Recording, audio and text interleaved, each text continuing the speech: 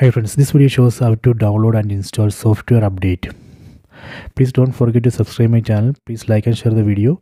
First you go to settings, tap on the settings app icon, go down, select system update, tap on the system update. You can see it shows there is an update, new version found. The size of the update you can see here, it's 400 MB. And so what is in this update that we can find here? So this update includes update for system, camera, Bluetooth, apps, and here we can see the notes. You can read it. So please read it before you trigger the software update. Then here we can see install now button.